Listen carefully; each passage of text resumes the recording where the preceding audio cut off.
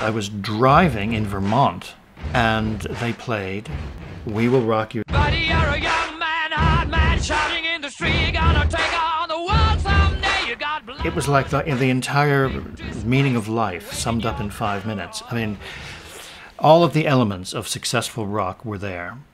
Brian gave his bit, Freddie gave his bit. Freddie Mercury is regarded as one of the greatest singers and songwriters of the 20th century. His talent, ambition, and charisma propelled his band Queen to superstardom, making them one of the most popular bands on the planet.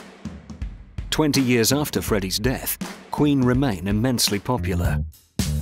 Their album sales have topped 300 million worldwide, and their musical stage show has been seen in nearly 20 cities across the globe.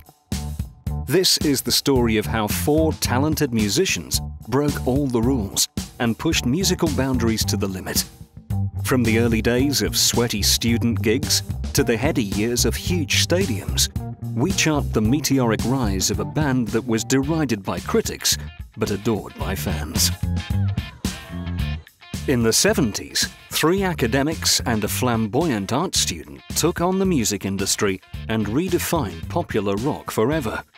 Spurred on by their forthright frontman Freddie, Queen's single-mindedness and constant reinvention paid off, and they created some of the most memorable songs of all time.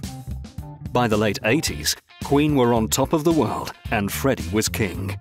But then, after a truly show-stopping performance at Live Aid, came tragedy.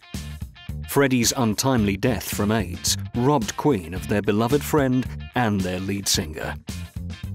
But his spirit and their music live on. We take a look at how a young boy who always knew he was a star became one of the greatest the world has ever seen.